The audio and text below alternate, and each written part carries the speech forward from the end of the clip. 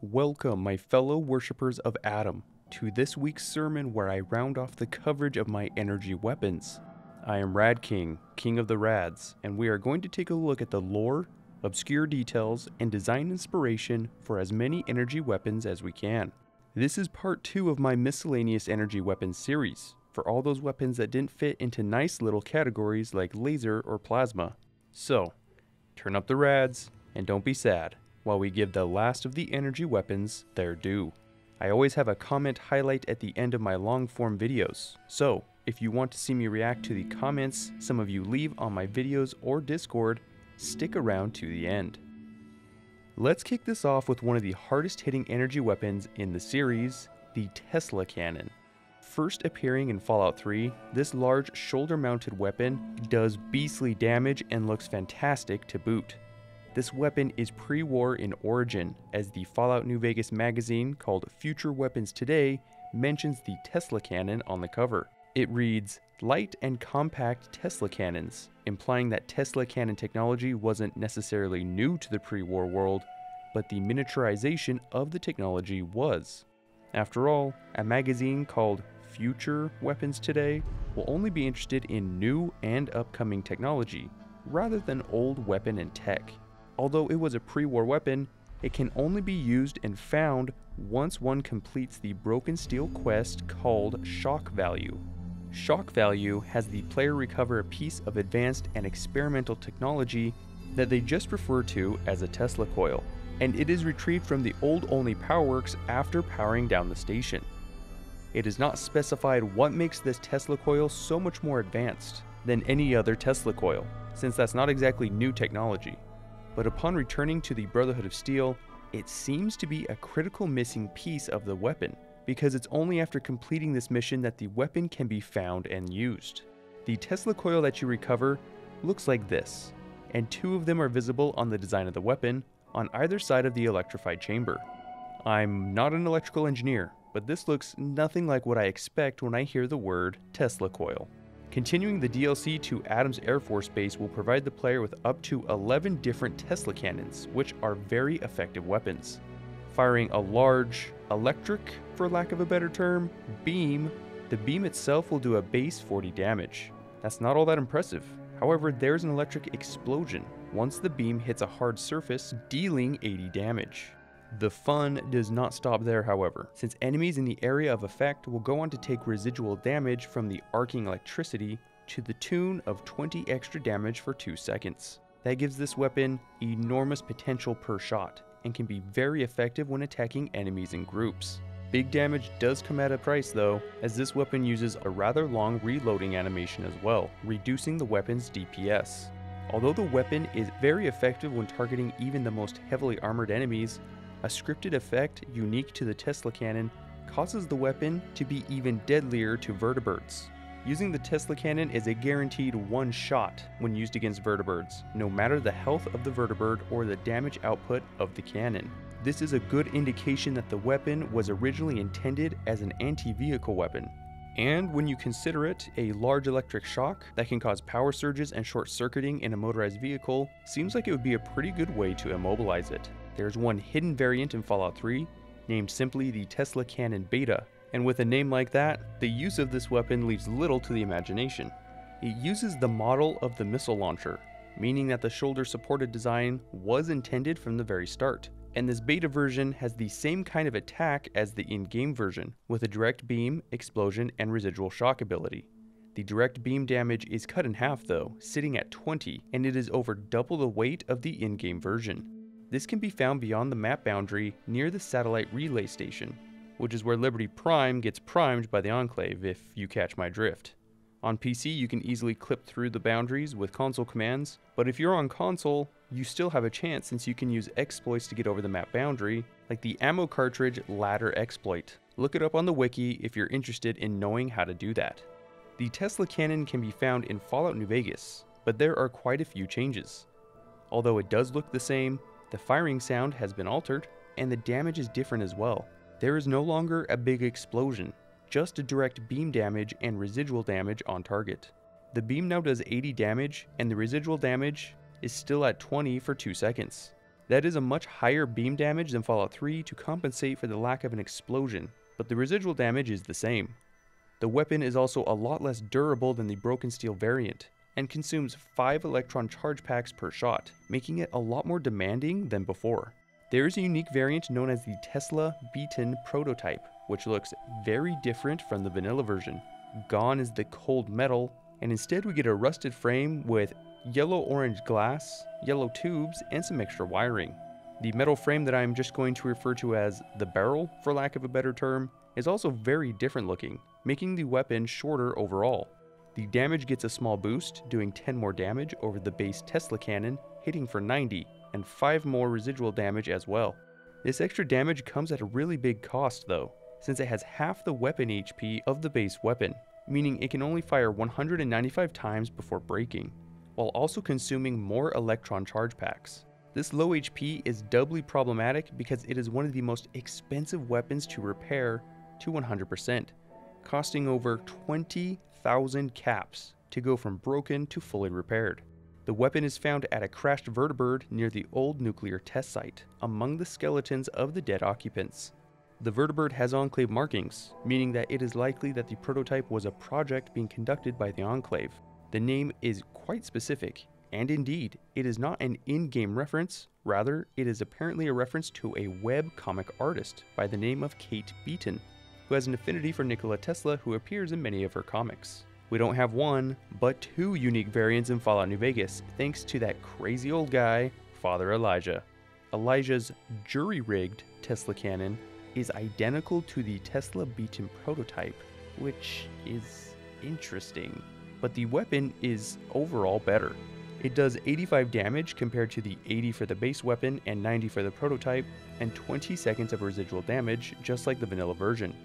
It is more durable than the prototype and consumes less ammo, making it really the best all-around option of the Tesla cannons. It also has no spread when firing, which makes it one of only 2 weapons like that, and the other weapon we will cover later. It is found at the Big MT, close to an area called Elijah's Watch, near a wooden platform. Be careful looting it, however, because once you grab the weapon, it will cause some berserk Securitrons to spawn, and you'll get to test that baby out right away. Now, I do want to address the appearance of the weapon, namely that it is identical in every way to the Beaton prototype. Rather than some sort of happenstance that caused Elijah to modify a Tesla cannon to look exactly like the prototype cannon, I think it is much more probable that Elijah somehow got his hands on another prototype and made his own modifications. Also, despite the jury-rigged part of the name, this weapon cannot be repaired with any other weapon, even when you have the jury-rigged perk. So, thanks for that bit of false advertisement, Obsidian. The ever so controversial Creation Club makes the Tesla cannon available for Fallout 4, although the weapon cannot be found anywhere in the base game. The appearance is exactly like Fallout 3 or base New Vegas, although it now fires fusion cells since electron charge packs are not even in Fallout 4. Exact numbers are hard to come by, but it's still a very powerful weapon, with the ability to arc electricity across multiple targets. The description says the cannon was designed pre-war, which we already knew that, and was meant as a lightweight, anti-tank weapon, which seems again to confirm the anti-vehicle nature of this weapon. Looking at how the weapon may operate, I think the most probable method is similar to the LAER in New Vegas. It is obvious that there is a huge electric charge that fires straight towards a target. But how do you cause electricity to fire in a straight line? How do you keep electricity from arcing to a more conductive object between you and your target? Well, there may be a laser that fires to the target, turning the air in its path into a plasma, which is very conductive. The electricity can then flow along the line of plasma to the target, and this is known in the real world as an electrolaser. The LAER is known to use this technology because, well, it's in the name, Laser-Assisted Electrical Rifle. However, the Tesla cannon doesn't give any hints as to how it works. The design itself looks quite original, and I couldn't find a direct design inspiration in pop culture or real-world examples. But please, if you know of one, let me know in the comments. I always look forward to getting this weapon in my playthroughs because it is so satisfying to blow up vertibirds in Fallout 3, and the reloading animation in third person is really well done. I do want to point out something that has been bugging me though. In Fallout 3, you can't encounter the weapon until after you recover the Tesla coil, implying that the Brotherhood was not able to use any of these Tesla cannons without this coil. Then in New Vegas, it is confirmed that the design is pre-war, and there is no similar modification necessary in New Vegas to make the Tesla cannon work. So what's the deal here? I find it very unlikely that all the Capital Wasteland examples were all non-functioning and broken, whereas the ones out west seem to all work fine. One explanation would be that the Tesla coil greatly increased the cannon's abilities, which that's a fine justification, but I still think it's weird that you can't even equip a Tesla cannon until after you get the Tesla coil for the Brotherhood. That whole quest seems to imply that the cannon was completely non-functional without this new part. I'm not done with the Tesla cannon yet though, because there is one more cool thing about the Tesla cannon, namely that it was not first conceptualized in Fallout 3, no. It was meant to be included in the design documents for Fallout Brotherhood of Steel 2. Yes, the sequel to what is widely regarded as the worst Fallout game to date. It was meant to be a so-called Uber weapon, which was one of a handful of weapons that would need to be assembled by the player through the course of the game. It would require a plasma cannon, Tesla coils, quote, an unlicensed nuclear reactor core, Pip-Boy bounding glue, and a steam line? I don't really know what those last two are, but I do want to know why an unlicensed reactor core is needed instead of a licensed one, I guess. This weapon was actually meant to be a plasma cannon, not some sort of electrical weapon, simply modified with Tesla coils to increase damage, and this is the image used in the design docs for the cannon. Ugh, beautiful. Alright, the next several weapons all have one thing in common, and that is that they are not made by human hands. That's right, we're going to talk about some alien stuff. Although most people associate Fallout's aliens with the Mothership Zeta DLC, aliens and their technology have been a part of the series since the very first game. The alien blaster has been present in every major Fallout game since the very first one. In the first Fallout, it can be only obtained by finding the crashed alien ship special encounter. A crashed alien ship with two unusually proportioned bodies can be found, with one of them carrying the vaunted alien blaster.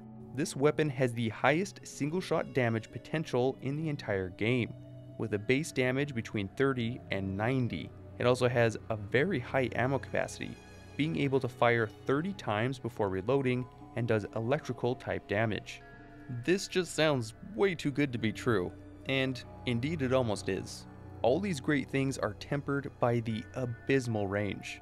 With a range of only 10 hexes, you will need to make sure that you are up close and personal to use this weapon at all.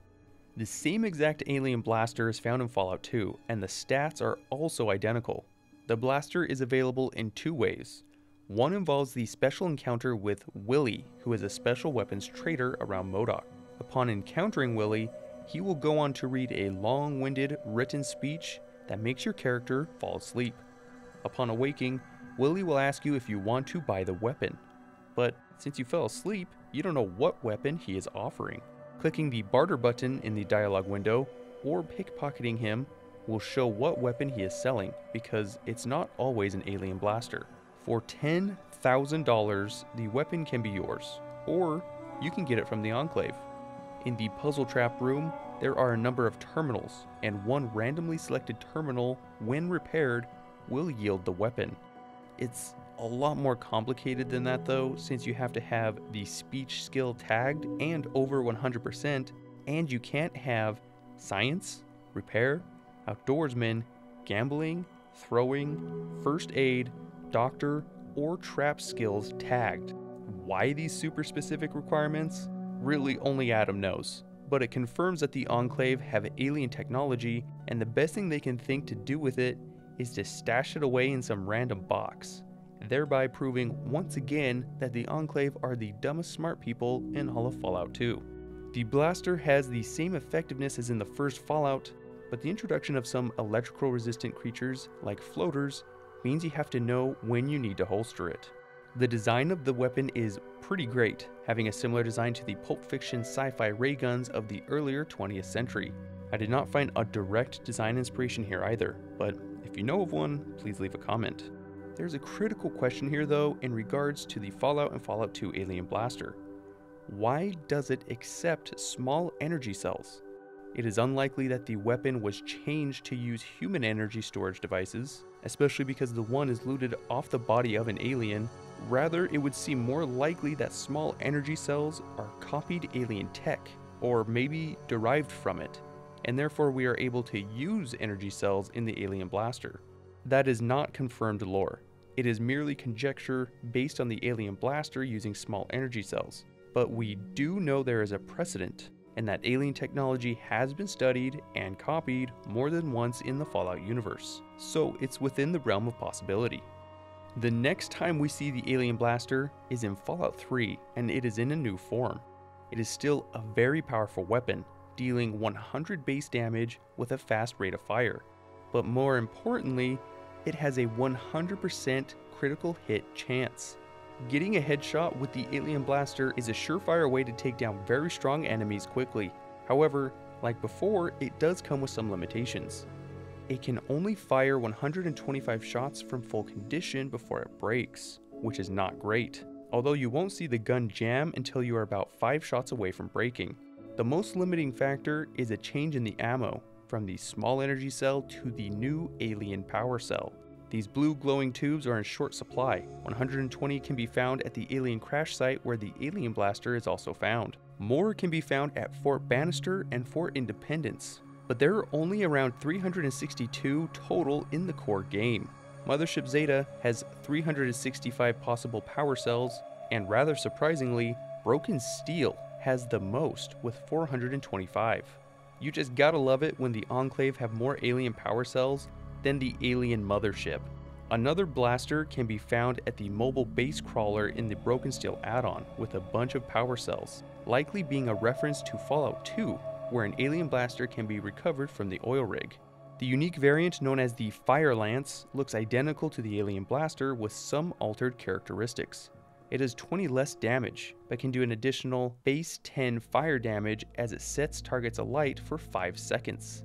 It has the same insane critical chance, but even worse HP, and I'm meaning way worse, as it can only fire 63 times before breaking from full condition. Wow, that is awful. The Fire Lance is notorious for how it's found, since it is tied with a random encounter. That should sound simple enough, were it not for the fact that the random encounter involves a crashing UFO that blows up in the air and sends the Fire Lance and a bunch of alien power cells flying everywhere. There is a very good chance that the Fire Lance gets lost due to this, and an even higher chance of not recovering all the power cells. The special encounter only happens once, so if you hear a craft come whizzing by and an explosion, check all NPCs in the area and tell Dogmeat to go find any weapons close by. The name of the weapon is from the Wasteland game, which Fallout owes a lot of its identity to. And, well, it's not exactly the game where it comes from, rather a companion book called Wasteland Paragraphs that mentions an alien weapon called the Fire Lance that sets enemies on fire. The last unique variant isn't anything like the original blaster or Fire Lance, with the exception that they share the same model. It is the Captain's Sidearm. It is much shinier, and like the name implies, is wielded by the captain of the Zayton mothership, and can be looted off the captain's body after defeating them. Rather than firing one bolt, it fires 6, almost like an alien shotgun, although it is very hard to tell unless firing at long ranges.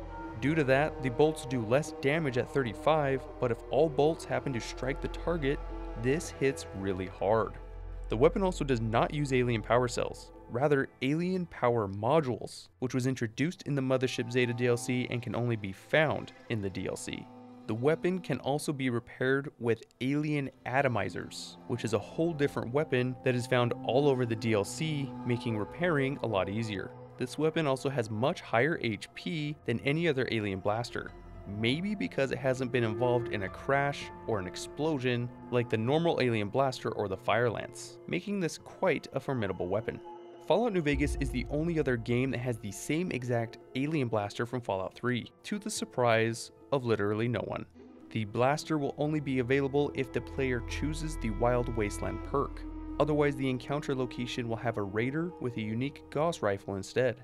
In the encounter, an alien captain and 2 subordinates can be seen, and upon killing them, the blaster can be looted off the captain's body, as well as over 100 alien power cells.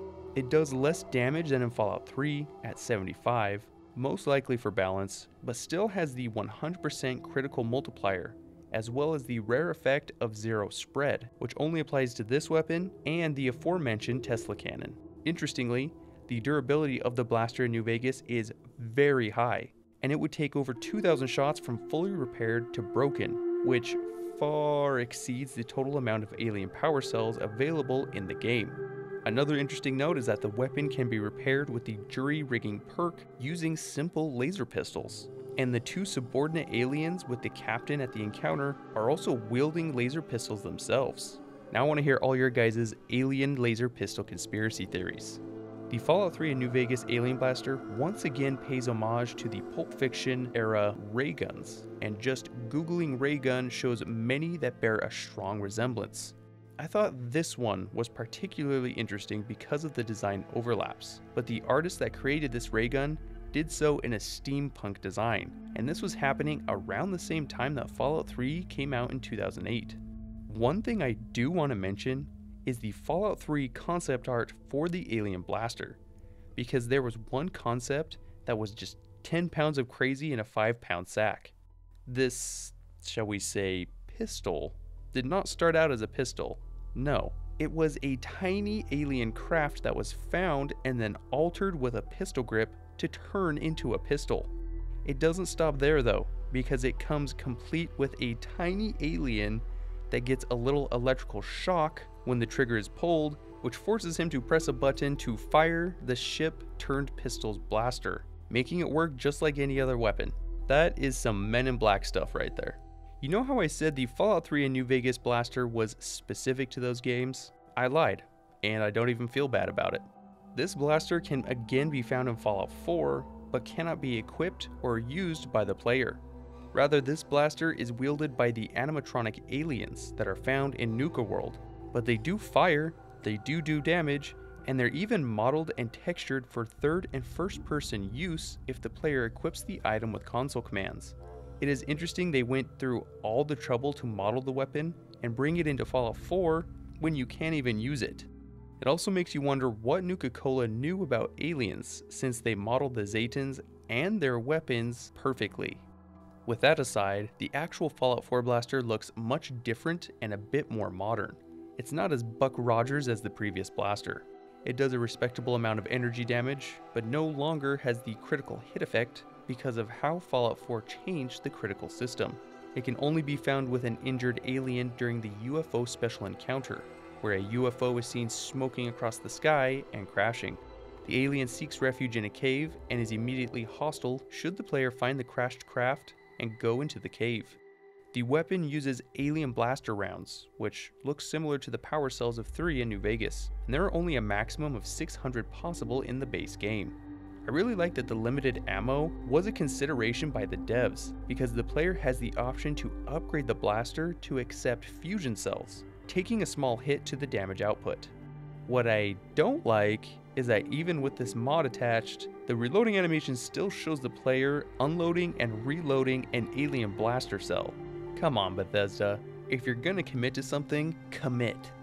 Shooting a blue bolt, the projectile speed is frightfully slow, similar to plasma weapons, and can make it difficult to use at range. The weapon can also be modified with several upgrades, including a long barrel, an improved grip, and even scopes.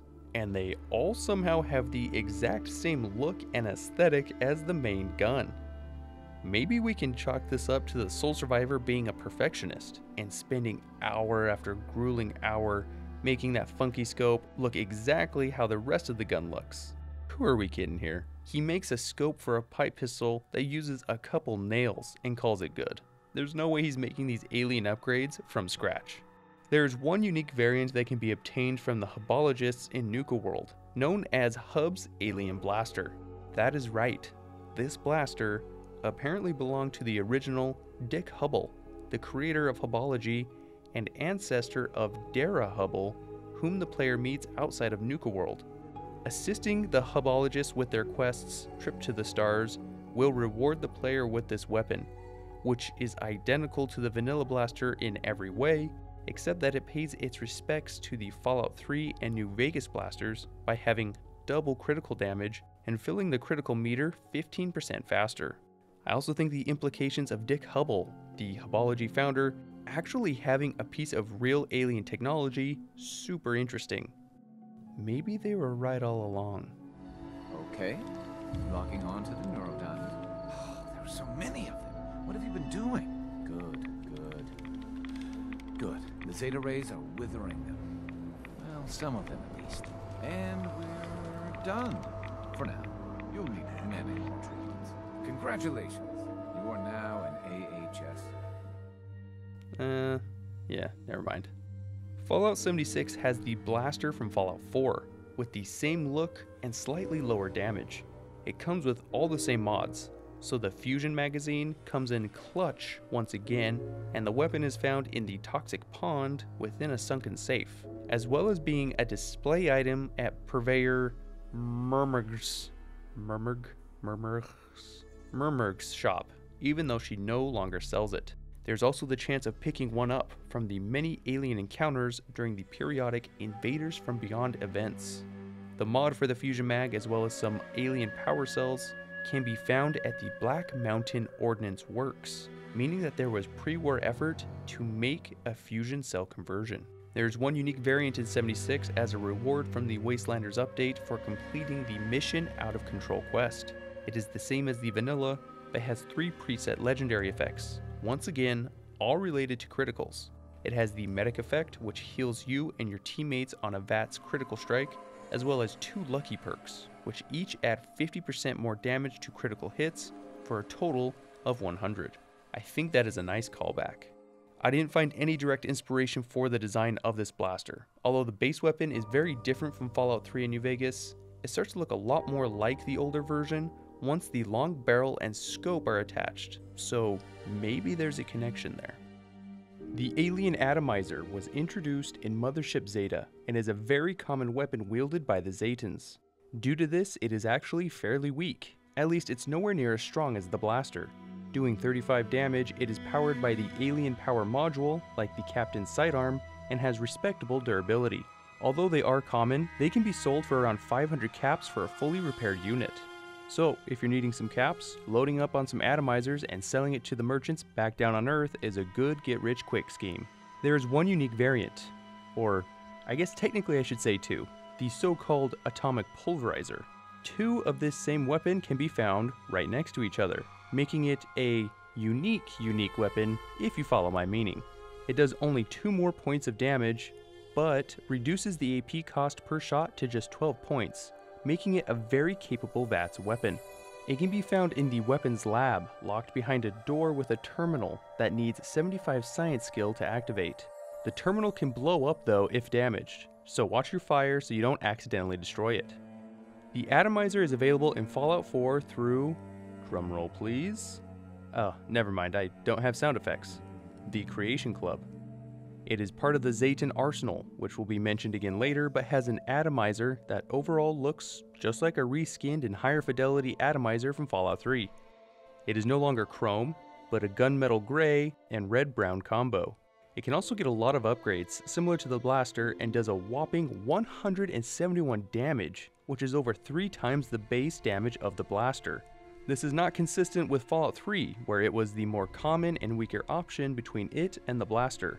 The design is much different from the other alien weapons we have seen so far. It appears to be 2 weapons put together actually, with just one upside down, which is made even more clear when firing the weapon in third person.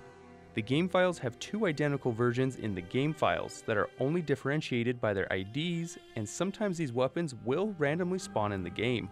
Like many of Fallout 3's assets, this weapon is also in the New Vegas game files, but it's never used.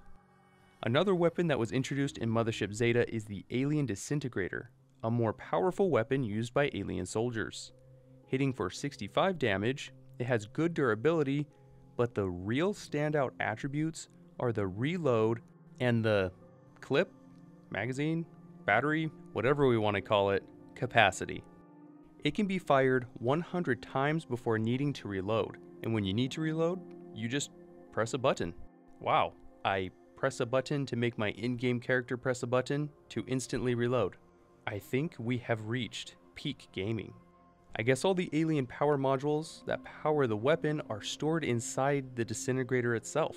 I can't really think of any other way that it would work.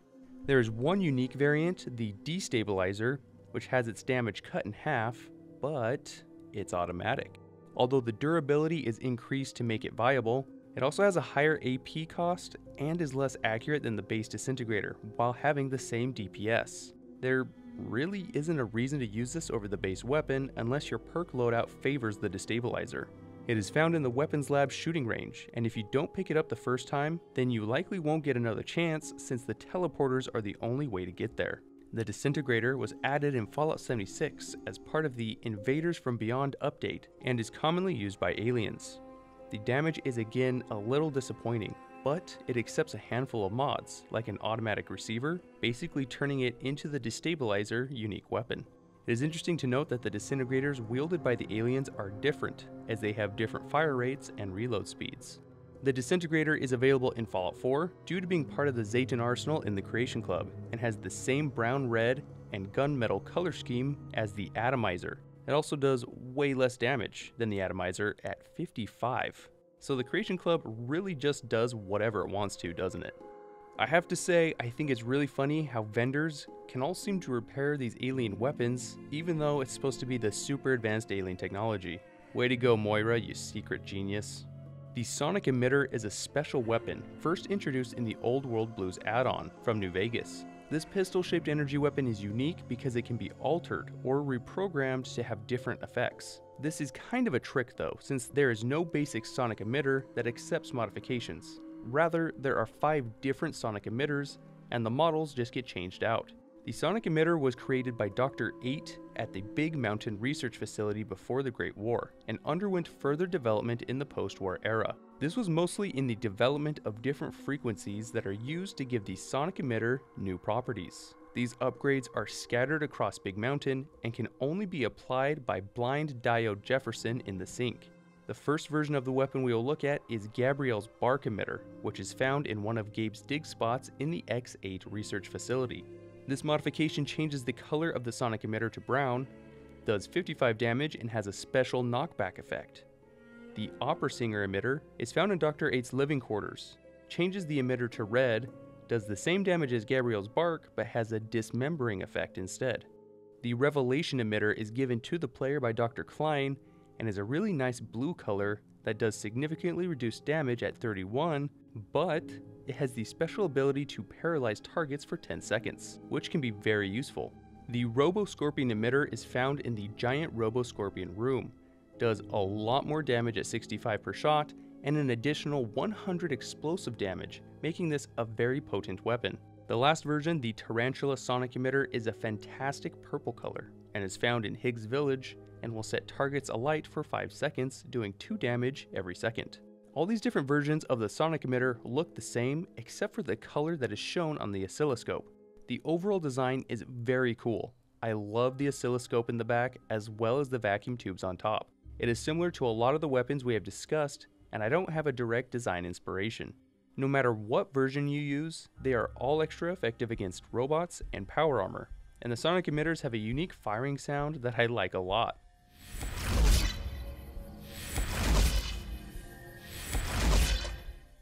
The emitters can be upgraded with the Vertebrae Pulse Desensitizer frequency that powers down force fields, of which there are many at Big Mountain. Whenever you change the frequency of the Sonic Emitter, you get a new version at 90% health. So, if you ever need to repair the weapon, just go swap out the frequency and bam, you have a mostly repaired Sonic Emitter. This weapon, more than any other one for some reason, makes me feel like I'm using a real Pulp Fiction weapon. And I think that comes down to the design, the way the pulse looks and the sounds it makes when firing, as well as the different effects that it can have, because these effects really are just Fallout science magic. Another unique New Vegas weapon, the Euclid's C-Finder, can be very easily overlooked, and even if it isn't, a new player may have no idea what to do with it. This weapon, if you want to call it that, looks like a colorful child's toy, but was actually developed by Poseidon Energy before the Great War. This unassuming pistol is actually the targeting device for a huge orbital laser platform that appears to be geostationary since it can be used at any time, within some constraints, but I'll go into that in a second. The C-Finder was originally at the Helios 1 power plant, which is a valuable solar power plant that is also the control station for the Archimedes laser satellites. The Brotherhood of Steel was the earliest known faction to have taken the facility, but they never came into possession of the C-Finder, and when they heard of its existence, they assumed it must have been scavenged by someone else since the events of the Great War. The C-Finder was indeed picked up by some unknown individual and traded hands several times until it ended up in the hands of a man who was being controlled by Father Elijah to buy the item from Sarah Weintraub in Vault 21. After buying the weapon, the man tries to remove the slave collar that Father Elijah put on him to force him to complete this task, and accidentally making the collar go off and result in a cranial reconfiguration. That's fancy talk for he dead. The C-Finder was picked up by a street urchin in Freeside, where he can be found chasing his friend, Play shooting at him with his shiny new toy. That is how the player can finally come into possession of the C-Finder, by buying it or stealing it from some random kid in Freeside. The effects are extremely impressive, as the C-Finder communicates with satellites to designate a location that gets completely incinerated in a pillar of blue energy. This can only be done outdoors, and only once a day, where presumably the satellite must recharge before being used again. You don't ever see it reloaded, although it does technically take ammo called the Archimedes 2 charge, which is automatically placed in the player's inventory 24 hours after the last use. The ammo normally can't be viewed, but the model is just like the alien power cell, just yellow instead of blue. The laser does 150 base explosive damage, with a fairly large area of effect, making it good for a group of enemies, although it does take around 5 seconds from trigger pull to the touchdown of the laser. When the trigger is pulled, there is an animation on the screen of the C-Finder that shows some basic geometry, which is a reference to the weapon's name and how it works.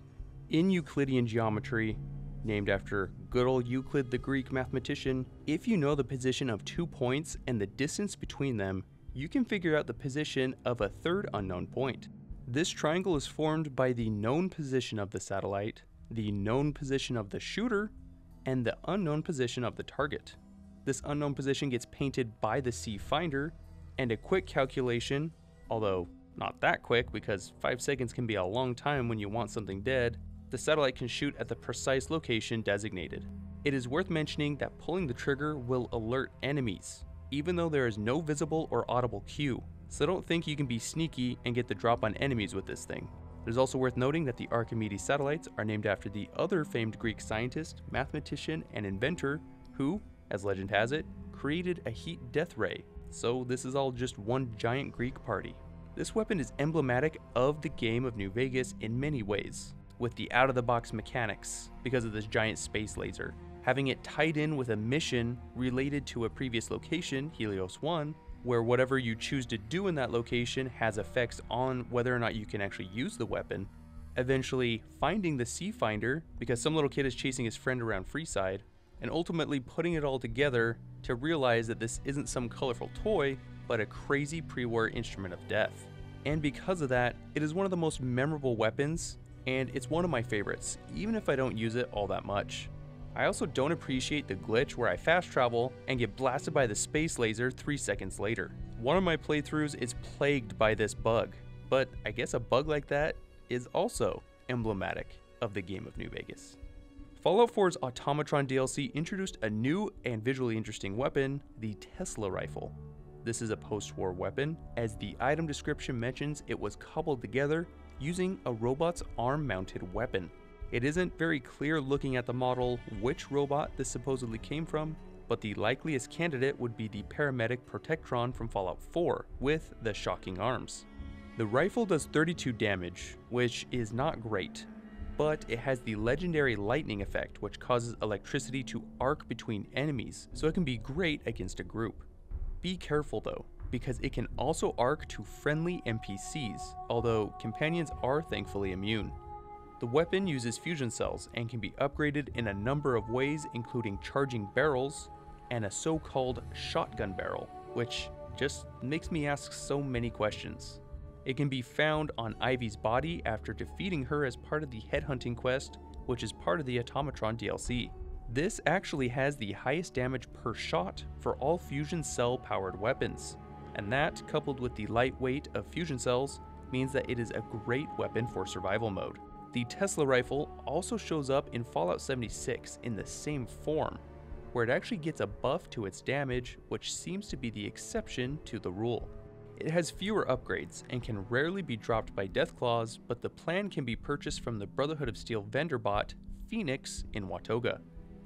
There is a unique legendary called Nightlight that was a reward for the See the Light weekly challenge, and has the Nocturnal, Rapid, and Perception legendary effects.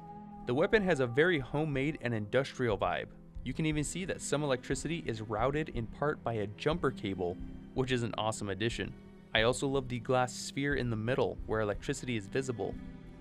Let's end this video with one of my favorite weapons from Fallout New Vegas, the Holorifle.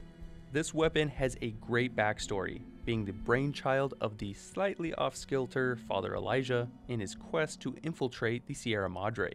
Since the automated security systems in the Sierra Madre remove all weapons, Father Elijah used the knowledge and technology he acquired through his travels in the Mojave to make a weapon that would go undetected by the Sierra Madre security.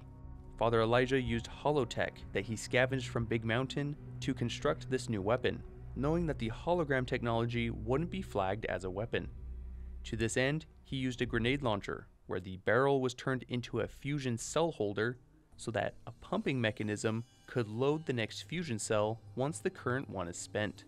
The hologram projector and scope are placed on top of the grenade launcher barrel, where a concentrated bolt of hologram technology is shot from. The Holorifle has a base 80 damage, but will do residual damage as well of 15 extra damage for 3 seconds, while also having a chance to have a small knockback effect. Somehow the hologram technology seems to stick and burn on the target.